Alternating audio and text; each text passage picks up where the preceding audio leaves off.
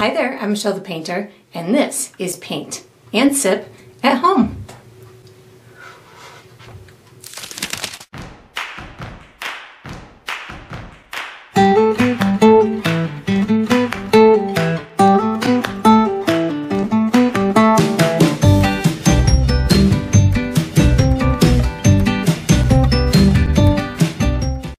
Alright, so today I'm going to be painting Bells Will Be Ringing, and I'm sipping on some hot cocoa. And if you enjoy this process, I do hope that you like and subscribe to my channel, and that you also check out my Patreon page for additional painting perks. So let's get painting, and let's get sipping.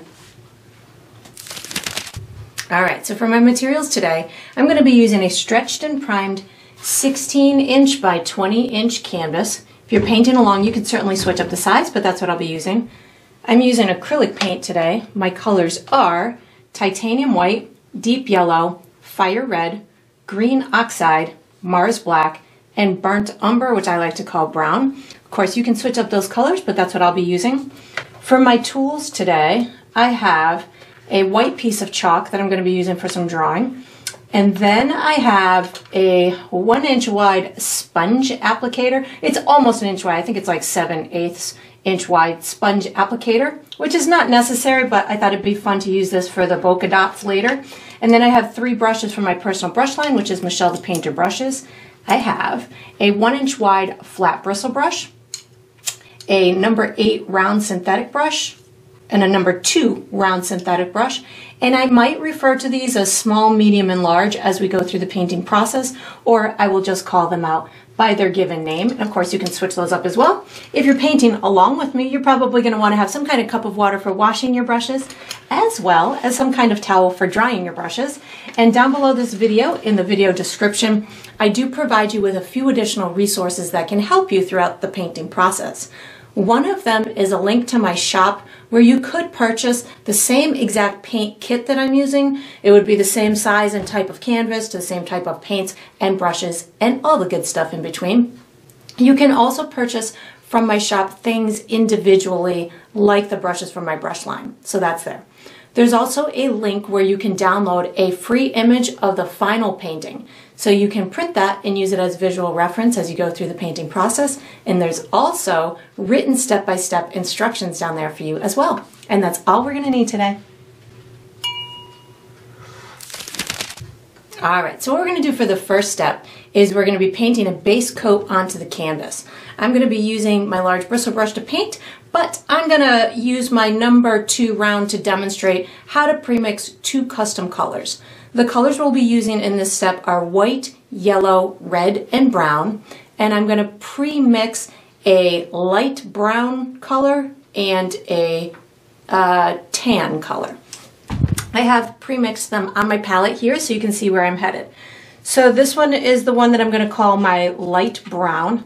How I achieved that is yellow, red, about, I would say, equal parts of yellow, red, and brown, and then just a touch of white.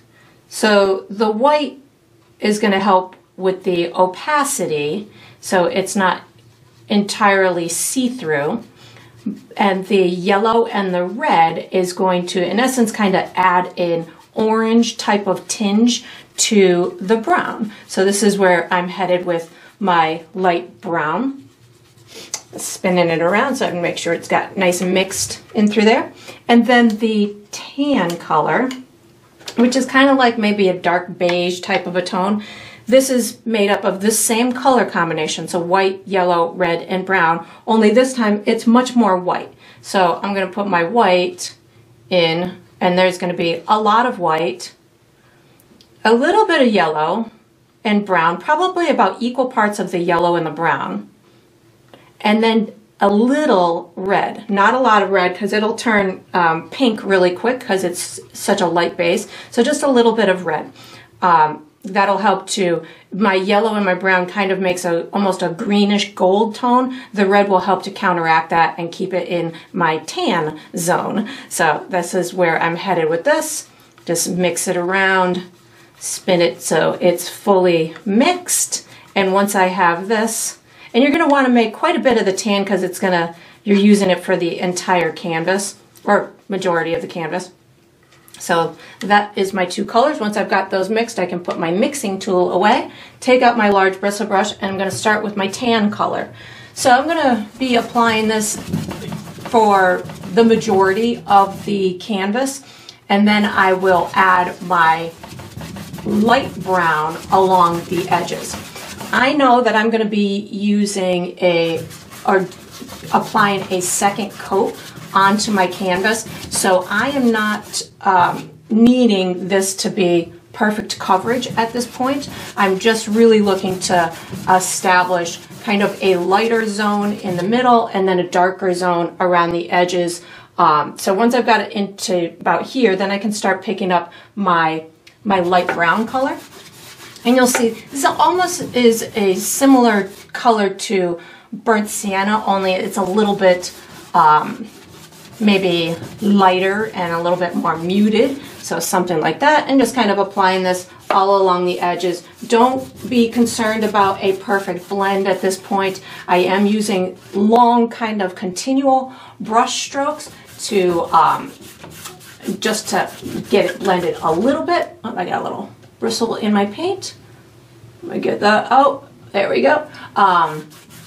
So that'll help prevent what I like to refer to as like cut marks, which just is what I refer to as seeing where the brush stops its trajectory kind of, and then I'm just going to kind of get these to blend in a little bit. Again, doesn't have to be a perfect blend at this point. I did bring the lighter tone a little bit more towards the top of that center, and then you can just kind of use a light touch on your brush to blend them in a little bit, but again, it doesn't have to be a perfect blend at this point. I'm just trying to make sure that I get all of my areas covered and that I don't have any super difficult spots to contend with later. So that's where this light touch with my brush to kind of spread out any thick spots or get rid of any really huge cut marks in it. And then once we've got this done, we are going to use this same brush for the next step, so you can just wash it and dry it and get ready.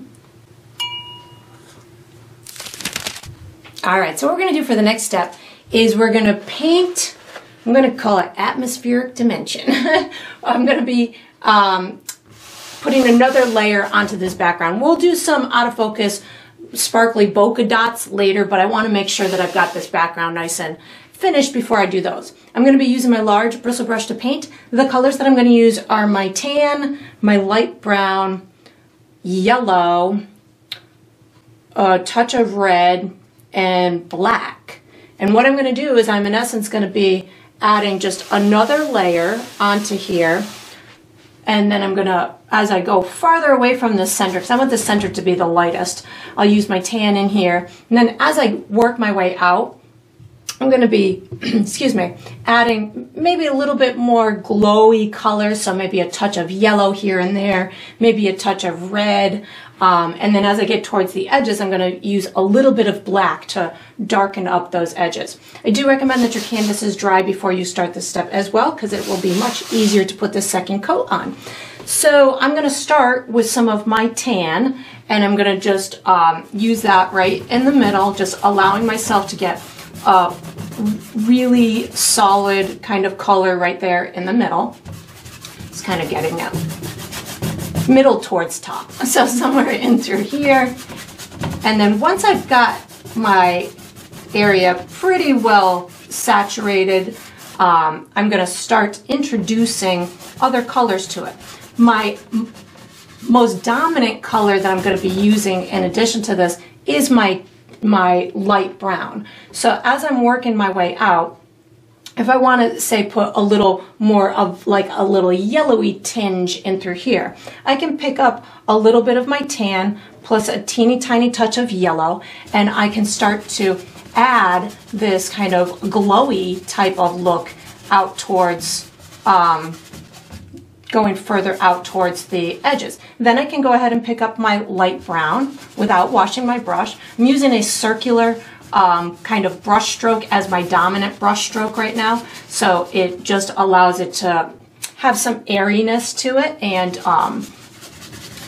give it a nice soft kind of appearance. So that looks pretty good. I feel like I have eraser crumbs down here. I've got to blow my easel on. There we go. It was picking up on my brush as I was coming down. So I got little crummies on my painting because of it. Anyways, so I'm using this circular brush stroke just so it looks nice and soft, and I can blend it into that previous area. So I can just kind of take as my as I'm running out of paint from like these colors, I can back it into that lighter area in the middle, and that gives me this nice kind of soft transition. So I can use that thought process everywhere. So if I want to, on this left-hand side, say, add maybe little orangey or reddish tones, I can pick up a little bit of my tan plus a tiny touch of red, just itty bitty bit on the tip of my brush, and I can start kind of introducing that into the area over here. If you wanted it to look more orangey, you could say pick up a tiny bit of red and yellow on your brush, just a little dot of each, and that'll give you like an orangey type of hue. So you can really play with the little kind of glows within this atmosphere by just picking up a tiny dot of something else. For this upper corner, I just picked up my light brown, and again, I'm just using this circular brush stroke, kind of backing it in towards that wetter area in the middle. I'm going up in this top right-hand corner with some of my tan, or excuse me, my light brown, just to make sure I have a second coat up there. I'm going to get that a little bit darker in a minute with some black, but I just kind of wanted to get this in place first. As I come down here, I think I want to pick up a little bit of my tan plus yellow. I liked how that kind of, that color was created in through there, so I'm going to add a little bit more of it because I'm digging how it looks. So if you find a color that really speaks to you, just go with it. Put it as many places as you want. You don't have to go with what exactly I'm doing. You can certainly add more. I also like this red here and kind of want to tie it over here. So I'm going to pick up a tiny bit of yellow and red on my brush at the same time. And I haven't washed my brush, so this will kind of allow the remnants on my bristles to just kind of blend in with the other colors that I just added to it. Coming over here, again, I'm really digging that, but I think I want to go a little darker here, so I'm going to pick up my light brown plus a tiny touch of yellow and red. So all three of those colors are on my brush right now, and then just kind of use this circular brush stroke and blending it. My bells are going to go here, so this area doesn't have to be perfectly blended, but I just picked up some of my tan just to get a little blend going, so I don't have just a stopped spot. This way, if I do have these little peekaboo areas around the bells, they'll be fully covered. And then down in this bottom left and right hand corner, I'm going to pick up a little bit of my light brown just to fully get a full coat on. I will add the black in a minute, but I just want to make sure I've got my full coat on here before I start adding little bits of black. And I'm going to just look around, get those little crummies off of there. I feel like I could use a little bit more up and through here. And then once I've got this like this, I'm going to start adding a tiny bit of black into these corners. So I'm going to pick up a little bit of black and my tan. So I'm just going a little kind of, you can't really see the, light brown. You can't really see the light brown here because it's the same color as the remnants on there, but I have a little dot of black and a little dot of my light brown. You can really start in any corner. I think I'll start up here in the right upper corner, and I'm just going to kind of blend it in.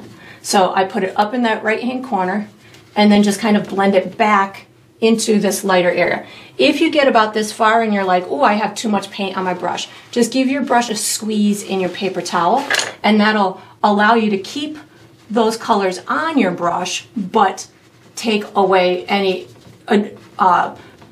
extreme excess that you might have. And that's looking good up and through there. I'm going to do the same thing down in the bottom right and left corner. So a touch of my light brown, touch of black, going to go down think I'm going to go down in the bottom left. I want that one dark, but not as dark as these two. So I picked up my black and my light brown and just going to allow this to blend in. Again, give a little squeeze so I don't have too much on my brush. And I'm going to pick up a little bit more of my light brown just to get that to blend just a little bit more. And then I think I'm going to darken that bottom right corner with the excess that's on my brush right now. So just kind of put a little bit in through there. And if I wanted it to go darker, I certainly could, but I'm thinking that I'm digging that, picking up a little bit more of my light brown just to blend this out a little bit more. And then I would just fiddle with it. You can certainly do another layer if you wanted to. Let it dry, see if there's any little bits that you want, but we are going to do the out of focus bokeh dots in the next step. So just know that if you have little areas that are not perfectly blended or you feel need a little bit more disguising, know that you'll be able to do that in the next step with those little bokeh dots. But any little spots that I'm picking up a little bit of my tan plus my light brown. Just get this to blend out just a little bit, and then you just fiddle with it. I'm actually going to wash my brush and just put a little dampness on it just so I can soften out a couple of these little spots. Sometimes if you are just working towards that final blend, you've got lots of colors that are still a little damp, you can put a tiny bit of water on your brush, on your cleaner brush, and just kind of with a very gentle touch, you can blend out some of these little edges to get them just a little bit softer looking. And then what I'm going to be doing is I'm going to be using my sponge applicator for the next step. So once you've got your background in a nice soft place for your own visual pleasure and you're enjoying the way that it's looking, you can put this brush away, take out you could even use, if you don't have a sponge applicator, you can just use a small bristle brush and get ready for the next step. All right, so what we're going to do for the next step is we're going to make out of focus dots, which I like to call bokeh dots because bokeh means out of focus and these are circles, so I'm calling them bokeh dots. I'm going to be using my sponge applicator, which again you could use like a bristle brush to do the same thing. I'm going to be taking it and kind of spinning it to make my circular marks, but you can do that again with a small bristle brush. I do recommend that your canvas is dry. I will also be using my number 2 round to pre-mix a couple of colors as a mixing tool, and I'm going to be doing some little tiny sparkle dots all over the place. The colors that I'm going to use in this step are white, yellow, red, light brown, and tan. And if I use any other colors, I'll let you know. So I'm going to make myself, I'm pre-mixing myself 2 more custom colors, which I have magically done on my palette so you can see where I'm headed as I demonstrate how to mix them. So this one here I'm going to call light yellow. All I did for that one is I mixed yellow and white to get like a light pastel type of yellow color. Then the next color I've got is what I'm going to just call orange, even though it's like a light peachy kind of orange. How I got to that is yellow with a tiny bit of red and white. And if you find that yours is too yellow or too red, or you want it a little bit more muted, you could always add a touch of your tan or your light brown to it. So you could take a touch of tan because there's a little bit of brown in that, and that'll just mute it so it's not so in your face vibrant. So that's that color.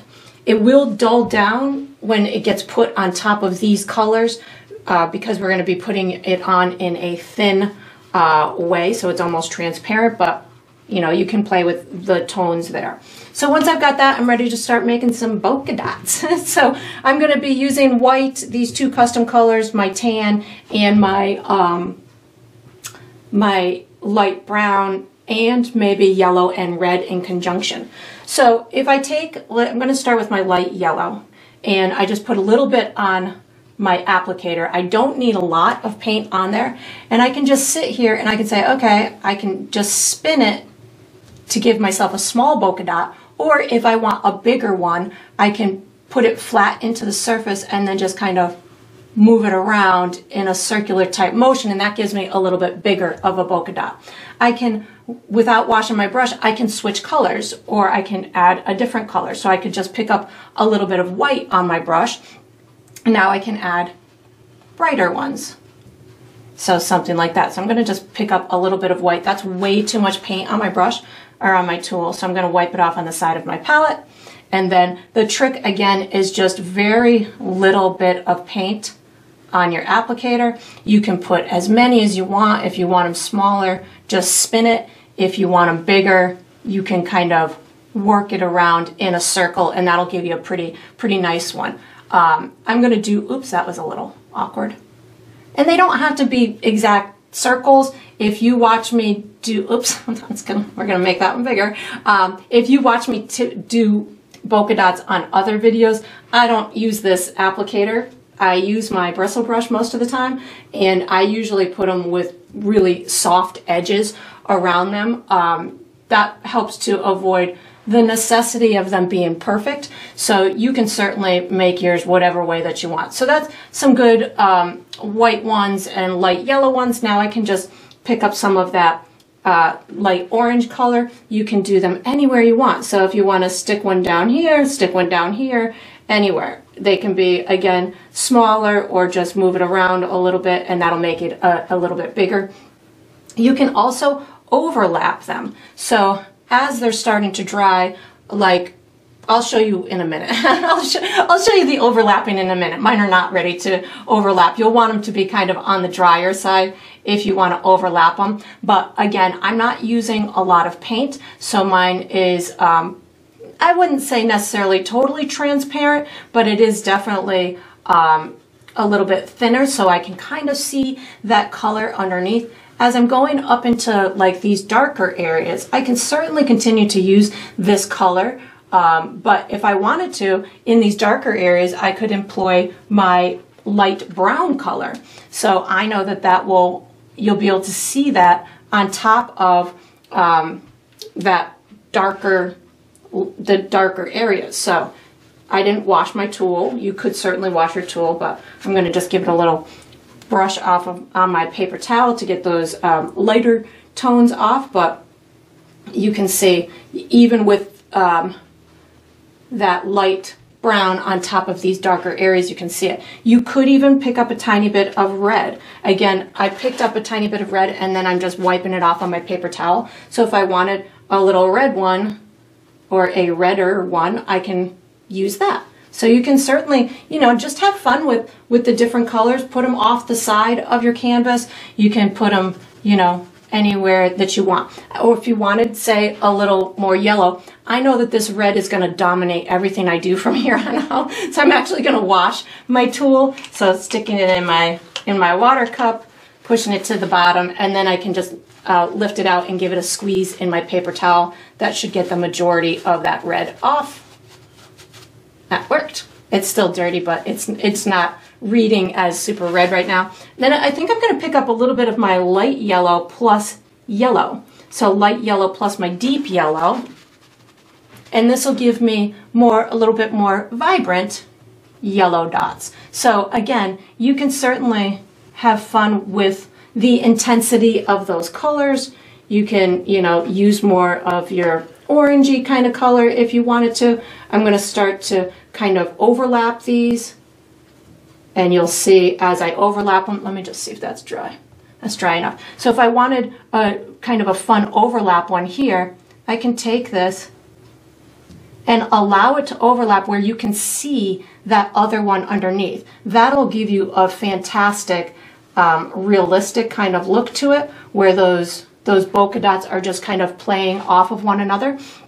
And of course, you can have as many as you want, and you can go fast, you can go slow, whatever you want to do. I do want to put some lighter ones, so I'm going to pick up some more white, so I can have maybe a couple of really bright ones happening in through here, maybe one is overlapping this one.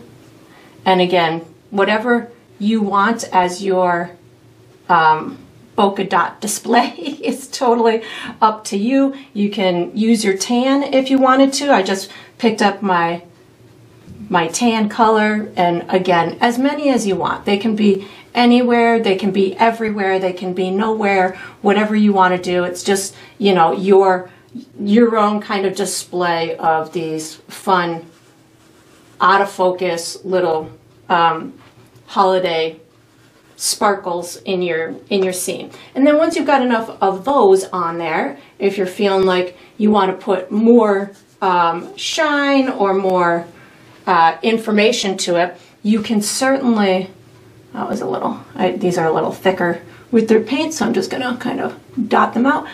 You can use your number 2 and put a whole bunch of little sparkle dots. So using the same colors, I can take my number 2 brush, I just picked up a little bit of my light yellow, and I can put all these little tiny sparkle dots all over the atmosphere. So this again is just going to say that there's lots of little twinkles. You can, you know, I'm doing my light yellow right now, but I can certainly, I'm going to use the other colors too. I'm kind of avoiding this area up and through here because I'm going to have some of my Christmas tree decoration kind of leaning over here, taking up most of this spot. So that's why I'm not really doing much over there. I'm picking up some of my light orange color now and making some of these little sparkle dots with that. So again, you can see I'm just kind of having fun, allowing myself the liberty to just, you know, explore my sparkle making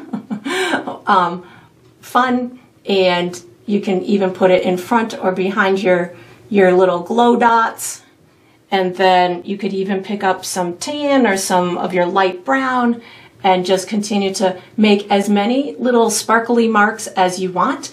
And then once you've got this done, we are going to be using, I think we're going to use our drawing utensil for the next step. So I might make a couple more little sparkly marks. Maybe I might make a couple more bokeh dots, not sure yet. But if you want to, you can certainly do that. And then you can put this brush and whatever applicator tool you were using for your bokeh dots away, take out something to draw with, and get ready for the next step. All right, so what we're going to be doing for the next step is drawing an outline for the bells and the ribbon. I'm going to be using a white piece of chalk to draw for myself, but you can certainly use any drawing utensil that's comfortable to you. I do recommend that your canvas is dry before you start this step. I'm going to be guiding you through a series of markers. We'll connect those markers, and by the time we're done, we'll have some nice large basic shapes that we'll be able to use during the painting process. So I'm going to guide you to find yourself the center of your canvas, top to bottom, left to right. So for me, that falls somewhere in this vicinity. And then what I'm going to do is I'm going to go to the left of that, about almost halfway to the edge of my canvas. So if this is about halfway, I'm a little shy of that. So somewhere in this vicinity is where my first real marker is going to be. I'm going to guide you. We're going to do the bells first. I have 3 bells. You can certainly have as many as you want. What I'm going to do, I'm going to give you probably 3 markers for the first bell, and then the other bells are going to be similar in shape. So this is going to represent the top of this left bell, which is going to be in front of the other 2 bells. So whenever I'm drawing objects that are similar in shape and attributes, I usually draw the front one first, because then I can just draw portions of the other ones behind it. So the front one is the one over to the left, so that's where we're starting. So what I'm going to do next is I'm going to come all the way down to the bottom of my canvas and come over to the left about 3 inches and up about 3 inches. So somewhere in through here is going to be my next marker. Then I'm going to come over to the edge of my canvas at that height, come up about 1 inch, and then back in almost 2 inches, maybe about 1 3/4 inches. So I just put 2 markers that are kind of diagonal from each other. These are about 5.5 inches away from each other. So then what I'm going to do is I'm going to connect this marker to here and here to here with the shape of a bell. So you can certainly make yours any kind of shape that you want. But I'm going to take mine, kind of bubble it out at the top, dip it in a little bit, and bring it to here. And then I'm going to do the same thing here. Just bubble it out just a little bit, bring it in a little bit, and then bubble it back out a little bit to here. I'm now going to take these two markers and connect them with a downward curve. So a downward curve, something like that. And then I'm going to take from these two kind of corners and do an upward curve. So something like this. So that just created the inside of the bell. I'm going to do two more that are similar in shape to that. And I'm going to do the one to the right of this one. I'll give you markers where it's kind of under or goes under the other one, this one. So I'm going to go almost halfway from the top to here. So about here and over to the right, maybe a little bit higher than halfway down.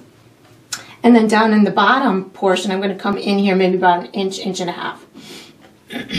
So that's kind of the equivalent. This one's going to be a little bit lower than this one. So however high you did this one, that's about as high as you want to do the other one. So you can use anything as your measuring tool. So if I use my brush as a measuring tool, I can see I did this one about this high. They don't have to be symmetrical, but if you want them to be, you can do a measuring task like this. And then this one I'm going to have kind of tipped a little bit like this. So I'll put my top right here.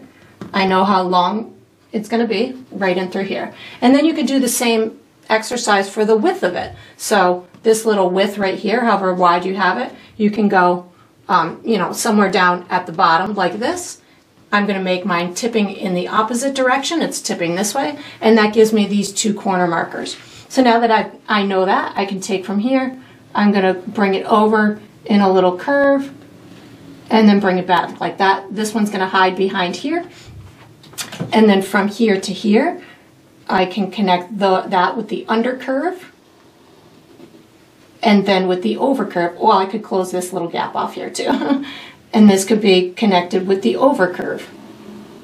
Something like that. These ovals can be different shape or different thicknesses because of the angle that the bell is at. So these don't have to be exactly the same. So something like that.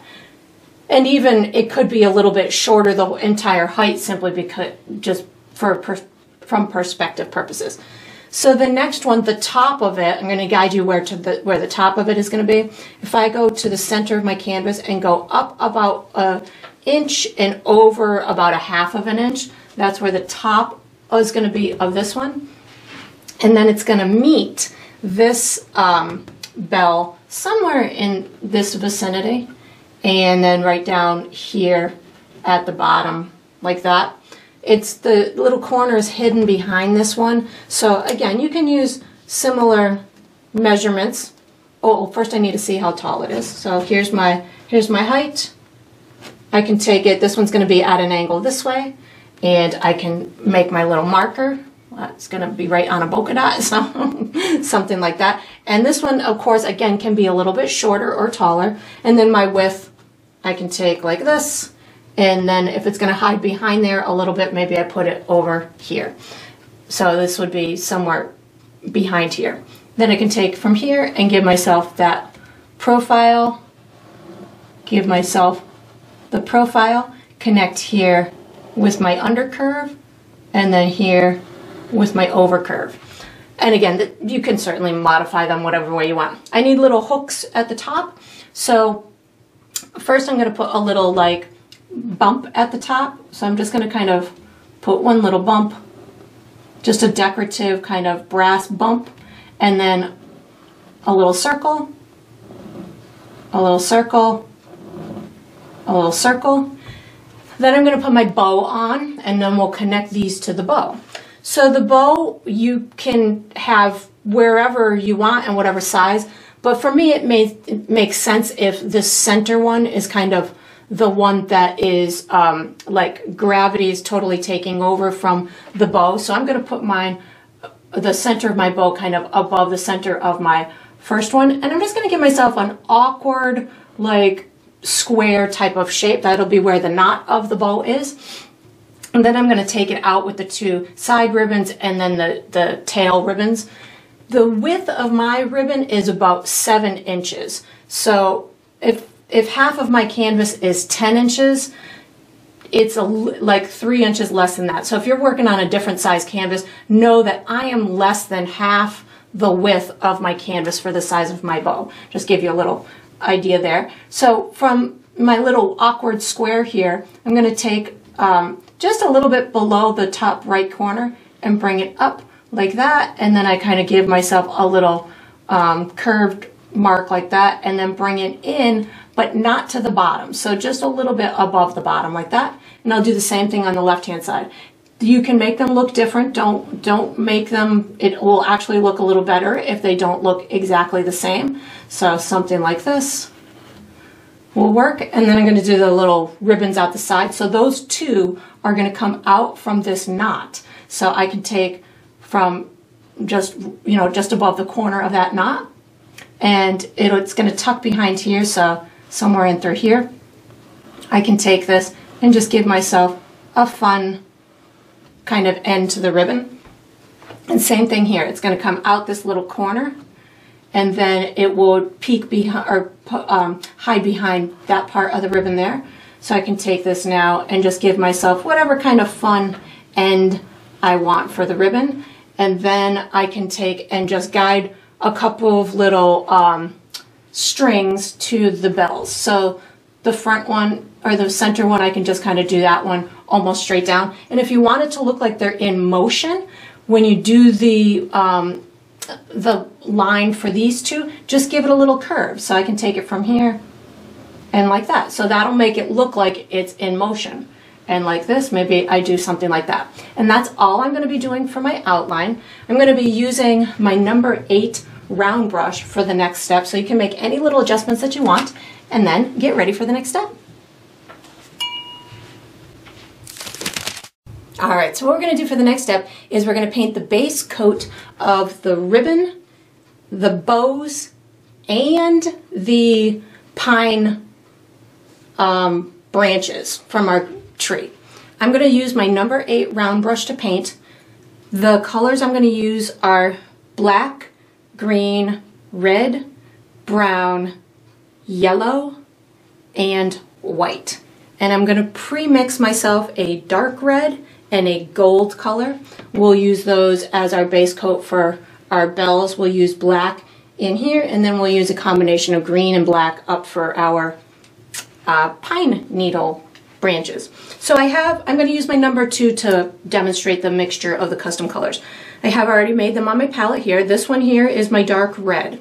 How I achieved this is just red and brown. So red with a little bit of brown is going to give me this nice dark, almost like a maroon.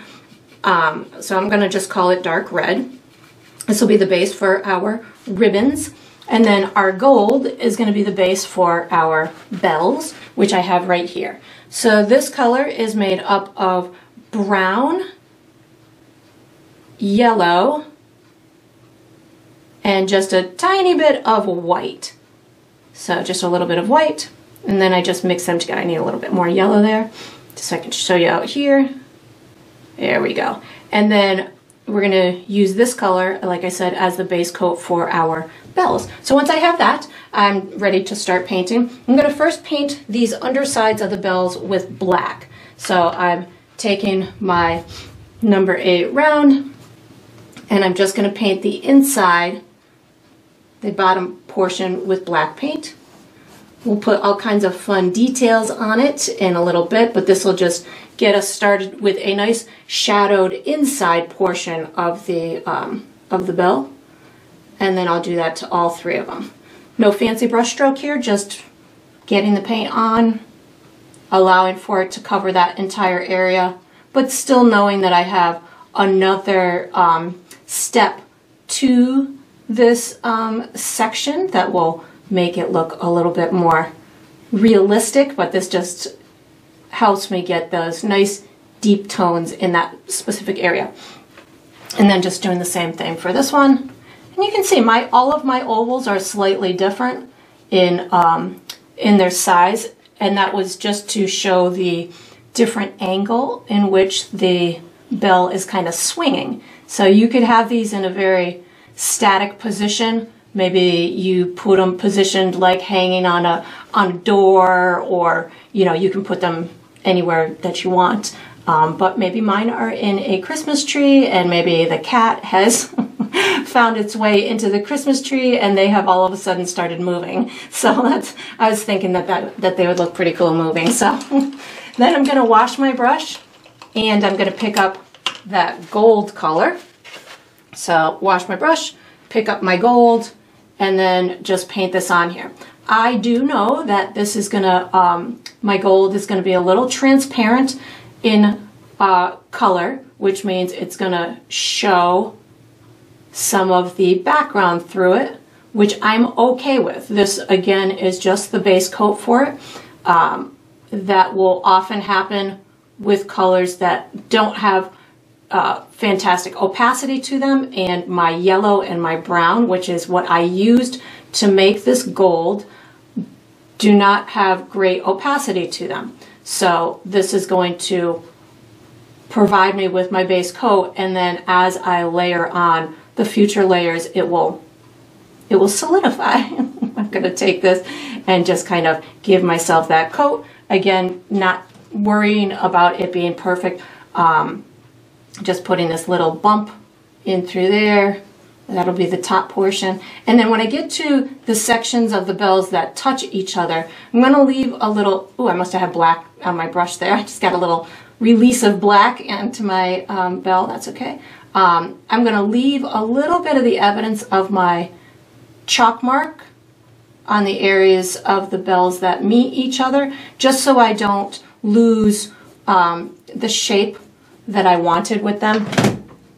As I get towards this bottom section where I just have a little sliver of the bell to do, I'm just going to use the tip of my brush to get the paint over to that section. And if you did as I did and painted over some of your favorite polka dots, you can always paint more of those later too. I have one right here that I'm going to be hiding almost completely, and I really liked that dot. So I added another one here, but I might add more. Once I see what it looks like when I'm done. I'm covering a couple of nice bright ones down here too, but that's just the joy of doing. Oh, I must have had just a good amount of black on my brush here. No worries. That's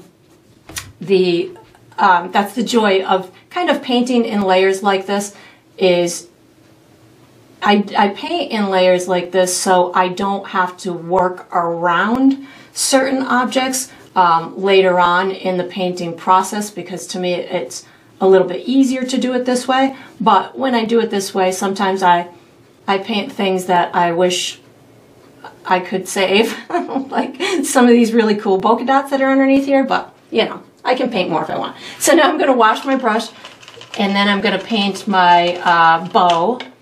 And see if I can squeeze out see, I still had some black in my brush there, but that's no worries. I'm going to now pick up my dark red, and I'll paint my bow with the dark red. So again, this is, I'm going to leave little bits of my guideline where I feel that it's necessary to leave it. So on these edges over here, it might not be necessary unless you're like I am, where I sometimes tend to make my objects grow as I go through the painting process if I can't see my line. But you probably have better control than I do. And then I'm going to go ahead and do this side over here. Oh, I could have done these little tops with my gold too. I'll get to that with a smaller brush later, I guess. And then I am finding I'm using a little bit of a purposeful directional brush stroke on here. I don't think it's entirely necessary, but if you want to just kind of go with what would be the grain or the direction of the ribbon up and through here, I don't think this matters. But again, try and keep the profile of it a little natural, so it's not just a square up and through here. That'll make it look a little bit more realistic, if you're going for the realistic kind of thing. And then up and through here, just bringing my dark red all the way to my outline, but still leaving a tiny bit of that outline. I just have a habit of doing that because I just know for me that I tend to paint outside my lines, or again, make those objects a little bit bigger. And of course, you could change up the color of this ribbon if you wanted. You could maybe make it green or polka dotted, or maybe you don't even put a ribbon up here. You could put anything, like just another bell or a different kind of holiday bauble, if you will, and then just bringing this right to here. So once I've got that on there, I'm going to wash my brush, and then I'm going to do the base coat for my pine tree. I'm going to, the like Christmas tree part, I'm going to use this brush, and I'm going to use a combination of black and green, and I'm just going to be very carefree about this, knowing that I want there to, the main focus is on the bells, but I want there to feel like we're in a kind of an evergreen type of tree. So I'm going to just kind of do like a branch and then pull out these little pine needle type of marks. So just maybe just pull this down in through here. I want to have a couple, maybe one kind of coming down in through here. And I'm not over painting or blending too much, just kind of allowing for the essence of like these edges. I'm going to do another step to this, but this just kind of allows me to know where I want these branches to go. So something like this. And again, just I'm thinking little pine needles. So I'm just doing that stem and then just bringing out these little short needle type of marks. And they're going to overlap, so maybe put a little bit darker up and through here. I'll put some brighter stuff on top later. Maybe this one kind of comes down in through here. And then just kind of, again, just little pine needle-y type of brush marks. Something like that. And then I think I want to do one more. Maybe this one kind of comes farther out over in through here. And you could certainly use a smaller brush for these little needles, but I feel as though I'm going to be doing another step to this. So if I feel that I want a little bit more detail to it, I can certainly add that in with a smaller brush on a future step. But I'm just going to kind of get these on here. I think that looks pretty good. And then maybe just pull this out just a little bit more so they overlap a little bit. And then we're going to be using our, I'm going to actually later I'll do these little guys with my smaller brush because I didn't want to use the bigger brush on these. So I see that the chalk mark is here, but I'll hit those with my smaller brush in a future step. And I think that probably does it for this. So I'm going to use for the next step, I'm going to use my, I think I'm actually going to use this same brush for the next step, my number 8 round. So you can just get ready. All right, so what we're going to do for the next step is we're going to do the next step to the bells, and we're going to put the base coat on the berries. So I'm going to have a couple of berries in my tree just to help complement my red tones.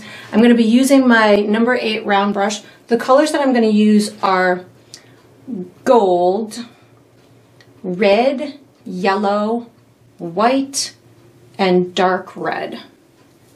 And maybe a little bit of black too. So what I'm going to do for the bells is I want the insides to have a little bit of shine to them, kind of down at the bottom side of them. So I'm going to be using some of my gold and maybe a little bit of yellow and red to help make them look a little bit shinier.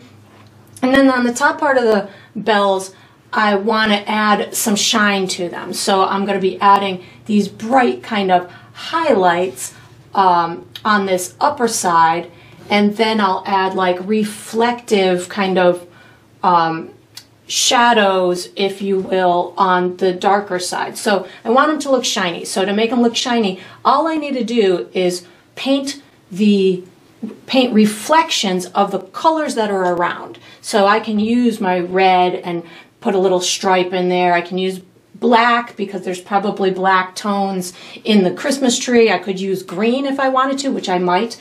But I'm going to start underneath here, and we'll just work our way to the harder stuff. So underneath here, I'm going to pick up a little bit of my gold and start to put that kind of on the bottom side of these bells. So something down on the bottom side, down in through here. This is just going to get the tones of the gold that we have up above to start reflecting or showing on this underside. You can get it to just kind of blend up into that darker area. So something like this. And then just blending it out with the tip of my brush, just allowing it to kind of blend into that darker area. So that'll start that out. While that's kind of settling for a minute, I'm going to go up top and through here. So I'm going to put the brightest stuff on the right side and kind of my darker, more interesting tones kind of on the left side. So I feel like I would like to start with just another layer of my gold on this left-hand side. So I just picked up the gold and I'm just kind of putting another layer on here so I can know that it's not too transparent anymore. I can also kind of bring this around the edges if I feel it would benefit me. I could bring it right to the edge and through there. And again, so I'm just kind of starting with this second layer of gold to give myself a real good jumping off point in making this color nice and believable. So just bringing this over in through here and just a little section down in through here. So again, nothing, I'm not doing anything right now other than painting a second layer of gold onto here so I can get some good coverage. And as I build my bright stuff, this will shine through because it's nice and gold. I do love making kind of these metallic looking paintings without actually using metallic paint. I love using yellow and brown to make this believable looking gold. You can make brass, you can make silver. You don't need metallic paint to get a metallic look to your painting. So it's just a matter of understanding a little bit of the color theory behind it and how to create those tones. So I'm going to let that dry for a second. While that's drying, I'm going to go up top to do put my berries in place. So I'm going to use my dark red. I just washed my brush and I'm just going to sporadically put some circle shapes in here with my dark red. You can really put as many as you want. You can put just little tiny ones. You could overlap them. You could put a little rogue one, little tiny one, a little bigger one. You can overlap them. You can maybe even put the hint of one up and through here, whatever you want. That's all I'm going to do for that. I didn't need to do much for my berries. Just kind of, you could if you wanted to, I guess, if you feel like you'd have little red stems, I suppose you could put little lines in there like they're little red stems. While I have this red on this dark, oh no, actually, do I want to use this? Yeah, I'm going to use a little bit of this dark red. I'm going to use a little of this dark red in my bells. So a little bit in through here, a little bit in through here. So this is the dark red, just kind of adding to this gold type of look. This is still a little wet, but I'm okay with that. I'm going to just kind of introduce a little bit of this reddish tone. And I'm doing it in pretty similar areas from one bell to the next.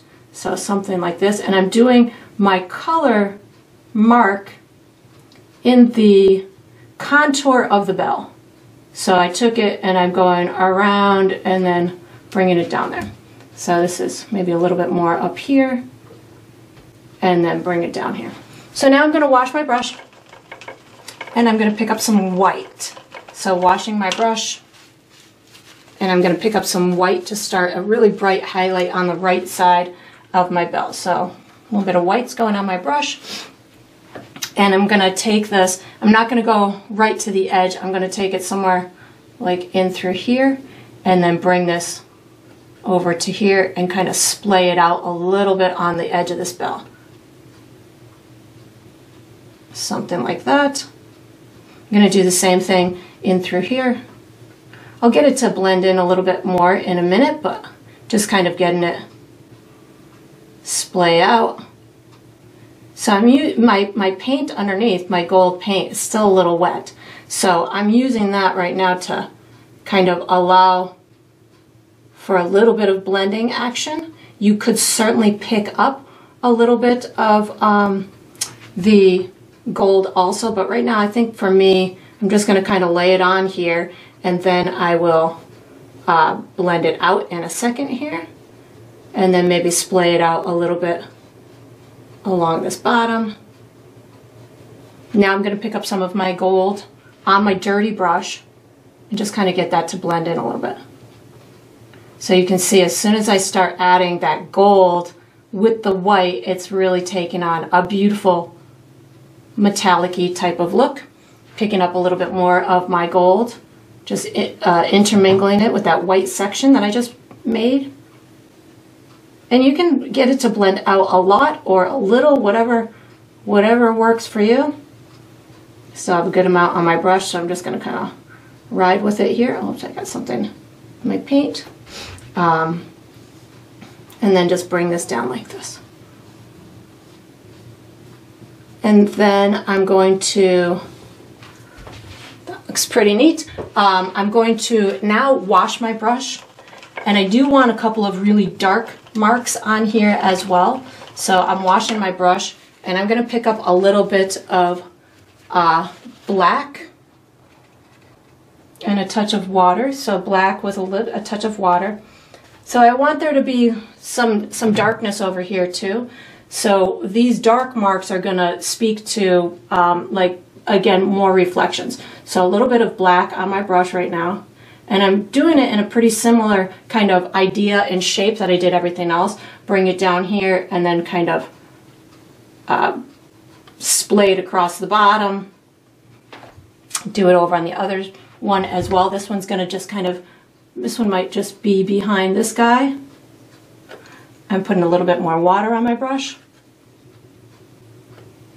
This one's I'm gonna just make that one go kind of behind it. There we go. And then this one over here, you can put it on both sides of the red or just one side, whatever works for you. Actually, I think I liked it over on both sides. Something like that, and then just bring it, kind of splay it across the bottom. And I think that is all I'm going to do for that step. I'm going to use my number 2 round brush for the next step, so you can just get ready. Alright, so what we're going to do for the next step is we're going to do the base coat for the little gold things, and we're going to finish the pine needles. I'm going to use my number 2 round brush. The colors I'm going to use are gold, green, yellow, white, and that might be it. So I'm going to start with the little gold things. I'm going to use my small brush, and these are going to be these guys here. I also need a hook going up to the tree, and actually then I should probably do my pine needles first. Let me do my pine needles first, because the hook to here is going to go over those. Alright, so switch gears. I'm going to do my pine needles first. I'm going to first start with a little bit of, actually I think I want to use some of my light brown too. I'm going to pick up a little bit of my light brown, because I feel like I could use some of my light brown for the stems of my pine needles. So I have light brown on my brush, and I can kind of put a little stem in here that will make it look a little bit more believable. Just down that center. Maybe that one doesn't have one. Maybe I got a little bit down in through here. That looks good. Then I'm gonna wash my brush. I'm gonna pick up green, yellow, and a touch of white. So all three colors on my brush at the same time. This is gonna allow me to make more of these individual type of marks for the pine needles themselves. So you can really make this as dramatic as you want. You can make them longer, you can make them, you know, shorter. I'm going to try and put more of the bright ones kind of on this, what I would think to be is the top or the outside of the needles, but you of course can imagine this to be whatever way you want. You don't have to put them exactly on the dark ones that you put the first time. This is, think of these as in addition to, not necessarily exactly right on that first pass that you made. So I'm going to just kind of make some of these longer ones. You can pick up more green, pick up more yellow, whatever you want, just to allow for a variety of tones to be evident here. That's where the realistic kind of appearance is going to take place, when the viewer can kind of see the different tones and values within. I feel like I want to pick up a tiny bit of black to just get maybe just a couple more little darker pieces in through here. Probably not necessary, but I felt like I could use a little more darkness on some of these, so if I felt it, I just do it. And then once I've got that on there, I think that that looks pretty good. Maybe just a little bit more of some kind of lighter tone just to get these little guys in through here. Any combination of the green, yellow, white with black will work that out. This in through here just needs little marks so I can see those a little bit better. And then stick my head back. I like how that looks, so I'm gonna wash my brush, and now I'm gonna go to those gold things. So wash my brush, picking up some of that gold color. This I just kind of want to plan out where these are going. I'll add my little highlight and shadow to them on a future step. So I already have these rings in place here. So I'm gonna put these. And of course, you can do whatever kind of decorative element that you want. You could make these just strings. You don't have to have this little loop thing. That's going to be up to you. And just kind of bringing it back to where I think it would make sense. And then up here, you can just hide these behind this knot if you want to, or you could make like a little additional kind of like mark, if you will, to look like they're in kind of like a little knot or something. And then it's going to come down and maybe even loop around this little ring. So it could get a little thicker where it loops around that ring. So whenever I'm doing stuff like this, these little decorative elements, I just think of, you know, if I was to see it in person, what would happen? So this would definitely be, you know, looped around this little ring, so I just make it a little bit thicker in through there, so that'll give the illusion of it being looped around. So something like that, and then just bringing it maybe a little thicker in through there. And then I need to have it kind of tying to the tree, so I feel like I want to put maybe a ring of sorts tied to the back of my ribbon. So I'm just going to kind of do a little another little kind of loop like that, and then the hook, I'm going to have my hook coming from above because I feel it needs to be a pretty darn big hook because of the weight of these bells. So I'm just going to kind of bring it kind of straight down till it meets here, and then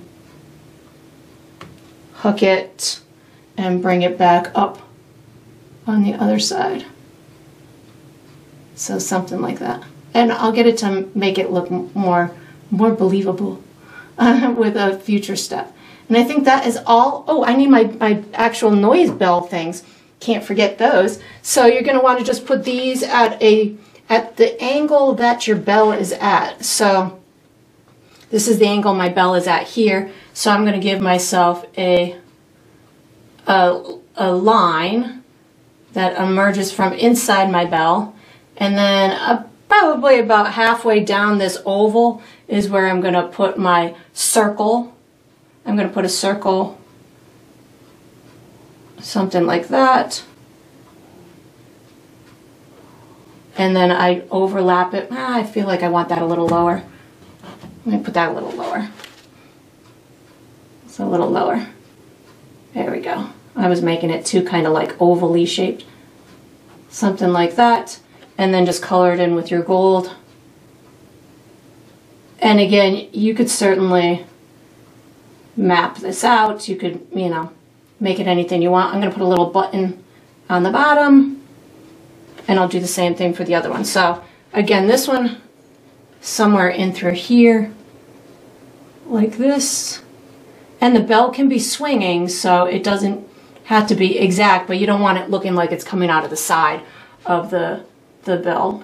You want it to make sense that it's coming out from there, and then maybe something like this. Try and make these circles pretty similar in size. Let me just give myself a quick check here. Well, that's pretty good. And then a couple little dots at the bottom. Dot, dot. Just little decorative things.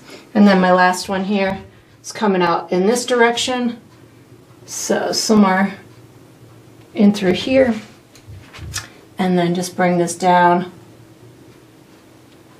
and make myself my ball. Something like that. And then I'll give myself a quick check on my measurement. Give it this little check here. That one could be a little bigger. And then I'm going to be using this same brush for the next step. So once you've got this done, you can wash and dry this little brush and get ready for the next step. Alright, so what we're going to do for the next step is we're going to finish our ribbon and our berries. I'm going to be using my number 2 round brush. The colors I'm going to use are dark red, red, black, and white. And I'm going to strategically add highlights and shadows to these two elements to make them have dimension. So I'm going to start with my dark stuff. So I'm going to start with a little bit of black, a touch of water on my brush. So black and a touch of water. So on my ribbon here, I want it to look like these ribbons are kind of cinched and that there's kind of a shadow from this to here, and that there's also kind of the where the ribbon kind of curls over. I want to give some kind of look to that. So I'm going to use black plus a little bit of water on my brush to start these darker elements. So I'm first going to start with the little circle part. I'm going to take it from right where these two pieces meet, and I'm just going to kind of cross it over in through here and bring it up into this corner and curve it around. And then what I can do is just put a little bit more water on my brush and fade this down. So I just put a little bit of water on my brush, and I'm getting this black color to fade into the darkness of that dark red. And I'll do the same thing on the other side. So again, black with a little bit of water on my brush, taking it right from here, bringing it up, and giving myself a curve around here. I already have water on my brush, so I don't need to add more. But if you need to add more, you certainly can, and just fade it down into that dark red. You can also pick up a little bit of the dark red to just make sure that you have a good second coat down in this area. So once you've got that black on there, you can use dark red to just blend that to wherever you need it to be. So I'm just putting a little bit of my dark red on my brush to get that to look nice and complete. So I'm going to pick up a little bit more black and water, and I'm going to do the same thing to these guys in through here, but they don't need like a total curve, but I definitely need a shadow. So I'm going to take like right in through here where these two meet, and I'm going to just kind of bring this down like this and give a little shadow area in through here, maybe even a little shadow area down on this bottom side like that. Then I can again just add a little water to my brush and just get it to blend out. You'll see how this plays out in a minute here. I'm going to pick up another little bit of water and black, and I don't need much over here, just maybe a little pocket in through here, and then underneath this guy so we can get it to separate, and maybe the upper ribbon is casting a shadow on the side. Pick up a little bit more water on my brush, get that to blend out. On the top part, I'm going to put a little bit of this darkness right in this little cinched part. So I'm going to be using the same technique the whole time. I'm picking up a little bit of black with water. I put the shadow on where I want it to go, so right in through here, and then I'm going to use black plus a little bit of water, or my dark red, you could use dark red too, to get it to blend out into the main area of the ribbon. So that will help to, right now I'm putting like these little cinched areas in through here. So again, black plus water, just putting a little bit more on my brush. I'm going to get this little area in through here, close that off, and then pull out any little cinched areas that I want. So if I want one there, maybe I want one right here, and maybe this kind of gets shadowed up here, and then put more water on my brush to get that black to just fade out into the dark red. So that looks pretty good. I'm now going to pick up, I wash my brush, I'm going to pick up some more dark red just to make sure where I want it dark red I don't have streakiness, because like in through here I want it dark red but I can still see some streakiness. So I'm going to just use another coat of dark red to make sure that that goes away and to make sure that I have good coverage. This is now the time where I would be getting rid of any guidelines. So if you have little chalk marks, now's the time to get rid of them. You can do that with water, you can do it with paint, whatever works for you. And that looks pretty good. I'm going to add some lighter color in through here. So right now I'm just using the dark red where I want the dark red to be. So I'm going to have some bright red in through here. I definitely want some more dark red kind of in through here. I'm going to use bright red here. Let's see here. So this is my dark red. I'm going to use some of this dark red on this end in through here, like right here as it curls over, and then maybe another spot kind of in through here. So again, second coat of dark red I'm using in just strategic areas. You'll see where you can see how it's getting darker, that second coat that I'm putting on. So second coat of red is going on, dark red is going on up in through here, kind of in this area. This is going to be really bright over here. I'm going to put a little darkness on the edge, like this. I need a little water on my brush to get rid of my chalk mark. There we go. Still into my dark red right now, making sure that I've got over here. Looks nice. Over here, definitely some dark red where it's meeting that black area. That looks nice. Maybe in through here, and definitely over here on this left-hand side. And then the rest of the areas that I've got are going to be lit up by my fire red. So I reserved my fire red to use in these really bright areas because I wanted to have this bow really shine. So that looks pretty good. I do feel I need some dark red at the bottom of this guy. I might even put a little black here, but let's start with just a little dark red down at the bottom in through here. Maybe even a little at the top. That looks nice. Just making sure I've got everything, my dark color. That looks good. So now I'm going to start employing my red. You don't need to wash my brush because I'm going to start over here, and this side is going to be a little darker than that. So I'm just going to pick up some of my fire red, and I'm going to put that in through here. And you're going to see as soon as I start to put this fire red on how this bow is going to start to take shape. So I'm going to get it to just kind of blend out, pick up a little bit more of my fire red. I can put that in through here. And again, you can certainly do yours in whatever color you want, using the same idea of putting varying tones of that color throughout the ribbon. So you could start with a mid to dark tone of whatever. It could be purple, it could be yellow, it could be green, whatever color you want. Start with that mid tone and then build your way to the darkness and the lightness. So that looks pretty good in through there. Let's kind of bring this up. And then just picking, so I'm using just varying tones of that color that I've chosen. So I can use this vibrant red in through here, up and through here. And I do want it to look like it all, you know, belongs together. So I am just kind of making sure that my edge, all these sections kind of connect. So just be mindful of that as you're doing these little sections of color, because I'm being very free with my brush stroke too. So I'm not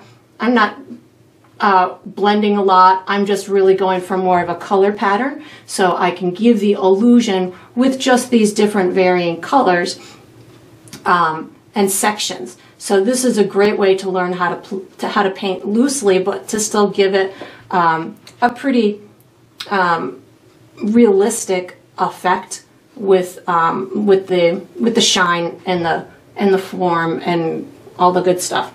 I'm going to let this dry for a minute. While this is kind of drying, I'm going to go do the same thing to my berries, and then we'll come back and pop a real bright highlight on it. So I'm washing my brush. I'm going to pick up some of that black with a little bit of water. These, of course, are smaller, so I don't really need to do a whole heck of a lot to them. So I'm just going to kind of put a little shadow on this bottom side to them, a little curve that shadow. I don't really need to do a whole heck of a lot of this. I'm going to wash my brush, then pick up a tiny bit of my dark red, make sure I've got a good second coat on the dark side, which I'm just calling the bottom, the bottom portion of them. So something like that. And then I can just pick up my fire red and put that in this upper right hand corner of the berry. So this is going to be fire red up and through here. So just little pops of that color. Fire red, and while those are drying, we'll come and put the highlight on here. So this is going to be red and white. So I'm going to pre-mix myself just a little pink tone. So red and white makes pink, and that's going to be my highlight. So I've got red and white giving me these little pink kind of marks.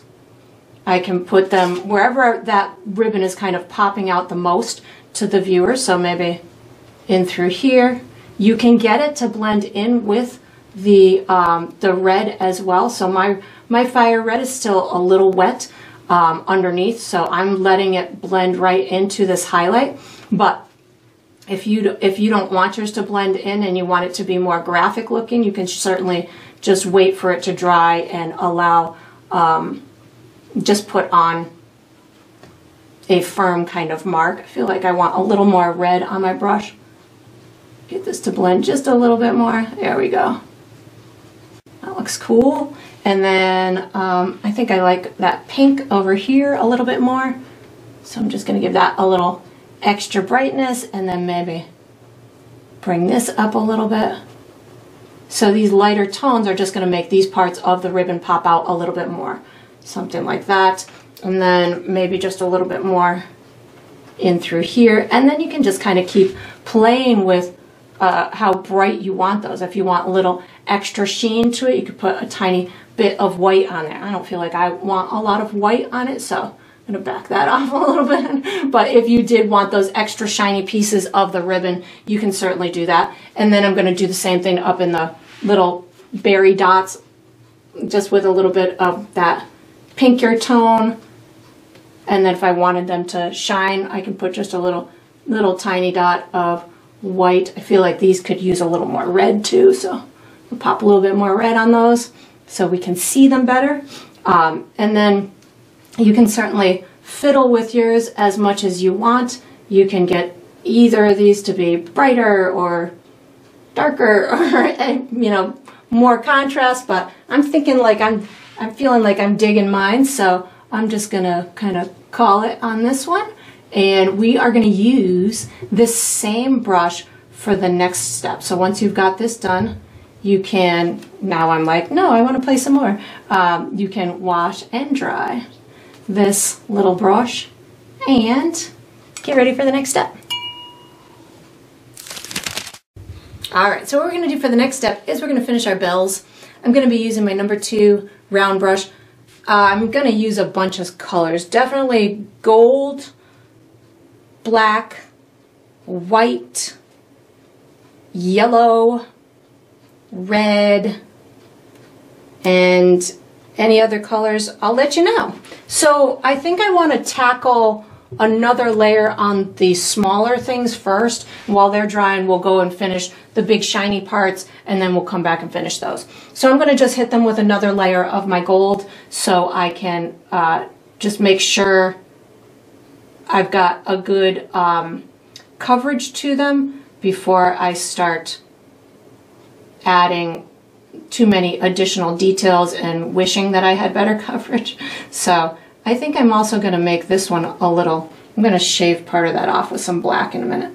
And again, as you're going through your painting process, just know that nothing has to be cut in stone. It's painting. We do this for, most of us do it just for some joy.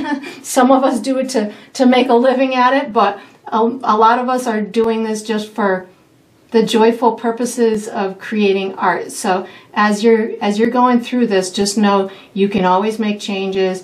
You can always change, you know, morph it into something else. You can always just call it an exercise, and that you're just learning techniques, and you don't put the pressure on yourself to make it, you know, photorealistic or exactly as somebody else's, or, you know, there's never any need to put pressure on yourself when creating art.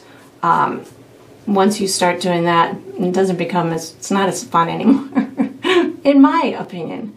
I think when we can continue to find the joy in it and embrace mistakes, or, you know, laugh when it comes to making something that you wanted to look like, you know, a tree, but it ended up looking like a gremlin, you know, just enjoy those happy things. I'm gonna I'm just doing another layer with my gold right now because I want to make sure that I have a good layer on these little objects. I will often do multiple layers for this specific reason, and sometimes it's of the same color just 2 times in a row. When I do backgrounds, a lot of times I'm doing 2 layers, especially if it's like a flat color, unless I know I'm really, it's, you know, it's gonna be okay that if I don't have that, you know, nice solid base. But for something like this, I know I want a lot of this gold to show through, so for me it's pretty important to just make sure that I have this this layer nice and solidified. So that looks good. While those are drying, now I go and finish my shiny parts. So I'm gonna wash my brush. I do want to make sure this is the time, again, I'm on my last kind of pass, so I'm gonna make sure that I get rid of all of my chalk marks, and I wanna add more color in here. So I think I wanna add some like vibrancy, some yellow and red tones. So I'm actually gonna pick up a tiny bit of white paint with water on my brush, so white and water, and I want to have some shiny marks. So I'm going to put like these light tones, and you'll see how these play out in a minute, but I'm going to put like a light area. I'm going to kind of soften the edges, so I just wipe my brush off on my paper towel while this is still wet. I'm just going to kind of fade it out into the neighboring paint.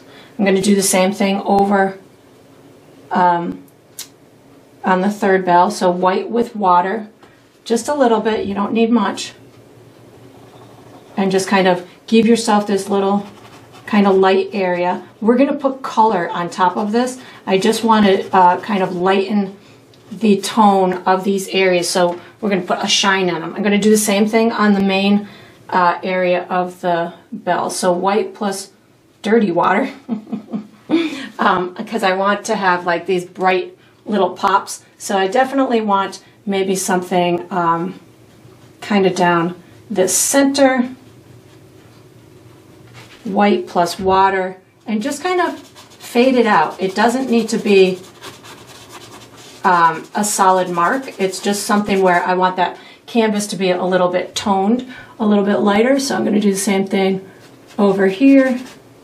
So the water on my brush is helping me to just kind of spread it out. I'm using the belly of the bristles, so I'm just getting it to spread out. I'm going to do this over on this right hand side, maybe somewhere in through here. There we go. And then I'm going to take, and I'm going to put a real bright area with just white on top of this guy right in through here. So this is just no water, this time just white. And I can also, again, kind of splay this out down in through here. And again, I'm not going for photorealistic here, so don't feel the need to get this perfect blend. I'm really going rough with mine. You can, again, if you felt that yours needed to be a little more smooth, you could certainly do that, but I am definitely allowing for just a really soft kind of impressionistic look to this, to take, again, the pressure off and to allow it to just be fun and enjoy the process. So something like this, and then that brightness in through here, and I can start to add my little additional colors. I'm going to pick up some of that gold and make sure this left edge is all complete so I can see some of my chalk mark. So I'm just going to allow myself to add a little bit of gold on there. You can also start adding colors from the surroundings. So I'm just right now going around my edges with gold to make sure that I have them complete. If you felt that you wanted to see a little gold edge down at the bottom, you could also pull this gold right along the bottom of your black if you wanted to. That's totally up to you. It might be a neat accent, but not necessary. I'm just going for making sure my chalk mark is gone. So something like this is working. And then once I've got my chalk mark all gone and my edges are the way that I want them, I'm going to start adding some awesome color. And then we'll hit those little pieces. So this is just gold finishing up these edges, getting my chalk to go away, and my bells are growing as we speak, which is totally fine. There we go. And then I'm going to bring this around the edge. I'm going to just bring this around this edge in through here so I can get rid of this chalk. But I feel like this chalk on this one I might want to, if I go all the way to it, it's going to be too big, so I'm just going to leave that. So that's good. Now that I've got that, I am going to go and I'm going to wash my brush, and I'm actually going to pick up a little bit of yellow and red. So yellow and red, and I want some kind of bright highlights or reflections. So whatever you do on one, try and put it on the other in a similar spot. So I had yellow and red there, there, and then maybe I put it over here. And it doesn't have to be, you know, the same exact, but allowing yourself to put these vibrant reflections is pretty cool. I'm going to put this red and yellow somewhere in through here. So red and yellow. And this is going to be more like just streaking the colors down to make it look like they are reflecting from somewhere, and they are just kind of creating the shine on here. I also am going to put a little bit of this right inside the bell in through here. So this is red and yellow on my brush. Red and yellow. Red and yellow. And about equal parts of those two colors. Red and yellow. And I'm just rubbing it on top of that black and through there. Over on this left side, as soon as I put this on top of this white, watch what's going to happen. It's going to be really bright now. So there goes a nice bright tone right in that mix. So that's why I wanted to put that color, that light tone underneath there to achieve that brightness. So white and red now on top of this is going to make that area look really bright. So if I had that black underneath there, it wouldn't have shown up so bright. So that's just a little tip when you're doing stuff like this. If you do want to have those neat effects of lighter colors underneath, just adding that bit of lighter value under it will help to make it shine brighter. I'm going to pick up a tiny bit of black right now to close off, or to put a shadow on this little bell thing right there and there. A little bit more black, touch of water on my brush to close this off. In through here. And then I'm going to use a little bit of water and black to create some little shadows on those smaller objects. And then I'm going to come back in a minute and get these to be finished too. So I have black and water on my brush. And I'm just looking for little like shadowy marks. So this one's going to come in front of that, and then maybe has a little shadow underneath here. Maybe this has a little shadow at the bottom. Little shadow at the bottom.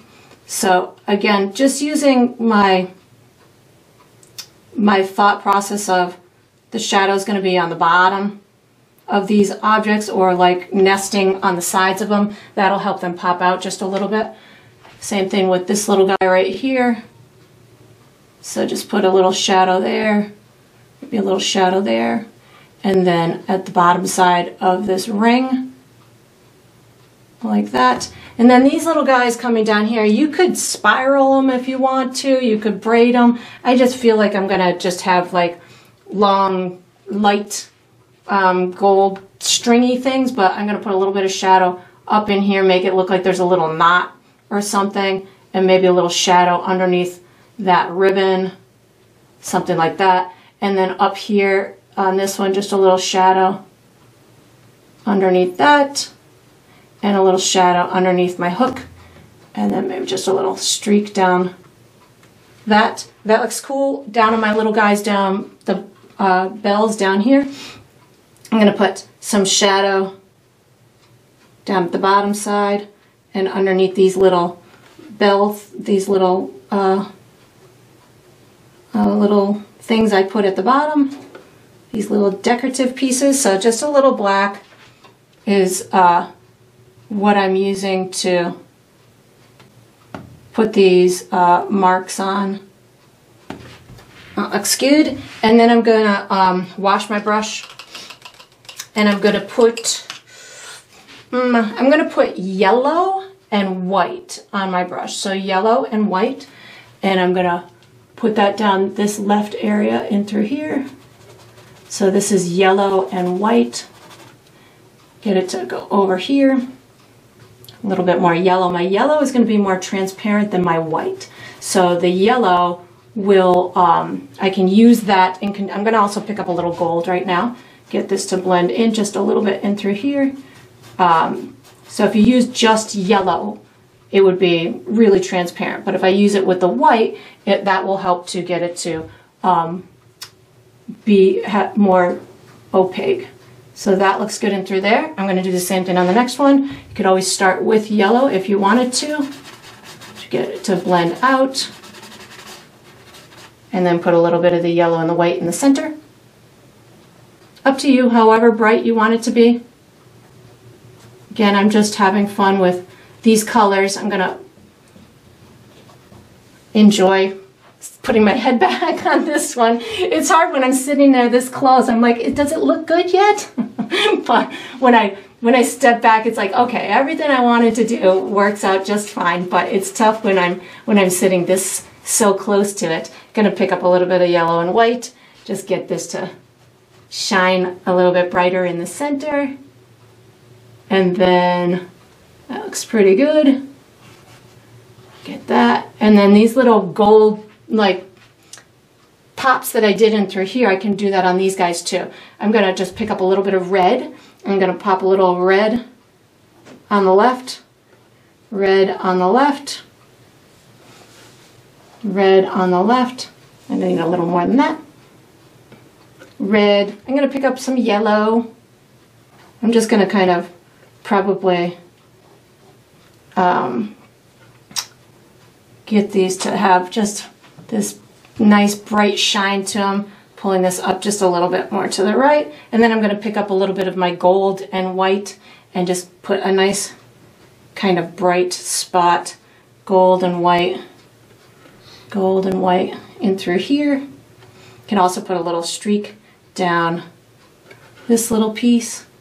And, you know, I'm kind of just flying through mine, but you can certainly, you know, spend as much time as you want on this. I'm just, you know, allowing for the freedom and, you know, just enjoy the process. But if you find that you want to explore, you know, getting these really perfect and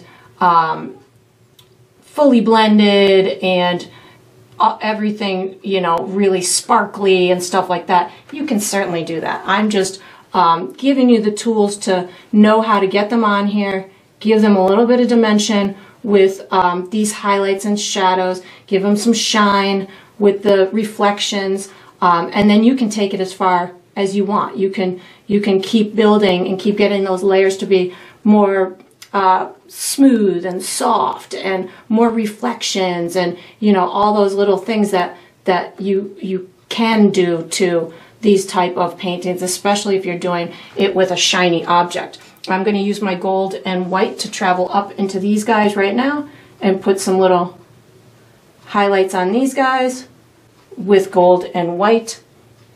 If you wanted it to look more brassy, you could use a little bit of a more orange tone as you're creating these little highlights and stuff.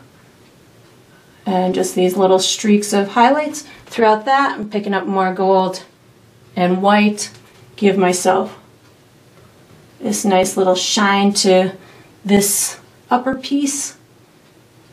And some pieces might sparkle more than others, so you can just kind of pop a little extra bright white on certain areas, and that'll get them to shine just a teeny bit more. I could even make sure that I have extra, oh, there was some yellow on my brush, hold on. I was gonna say, use some nice clean white if I can find any, and put like a nice, you know, bright spot, maybe somewhere up.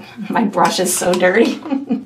I'm like, yeah, just do that bright white, but I'm not having success, so I'm gonna make sure my brush is clean, and then try go one more time into some nice clean white, maybe. Let's see if I can get some here. You can put a nice bright, there we go, a little bright highlight right on this edge here, maybe up on this little corner here, and then you just fiddle with it at this point. Once you've got these colors on here, you can certainly make them more or less, whatever you want. And then we're going to be using this same brush for the next step. If you have trouble spots, like over here, I can't see the corner here, I could just add a little bit of black around the edge, so you can certainly or a little bit of maybe yellow and white if you need little areas to sparkle a little bit more because you can't see them. You need more contrast on them. You can certainly just add little streaks of white here and there. That'll do the trick. And then you can wash and dry this small brush and get ready for the next step. All right, so we are on to the final step. This is the final step of every painting, which is to sign it. So I typically sign mine in the lower left or the lower right. I think I'm going lower left on this one with, I'm gonna go with black today. Black with a little bit of water. I like to sign mine with my initials, but you of course can sign yours however you want. You can make up a fun symbol, you can sign it on the back, you can hide it in your painting, whatever you want. It's up to you because it's your painting and you get to identify it however you would like. And that is going to conclude this painting. I hope you enjoyed the process. I hope you painted yourself a nice holiday decorative inspired image, and I look forward to painting and sipping with you again sometime.